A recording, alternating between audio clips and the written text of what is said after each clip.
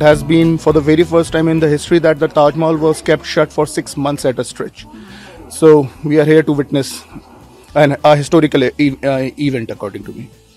It's amazing, and so far we were very worried about our future, because I also work as a tourist guide and I was not sure that how things are going to happen. But today, finally, when it is open now, we are very optimistic, we are very positive, and we are looking forward to welcoming the new guests again.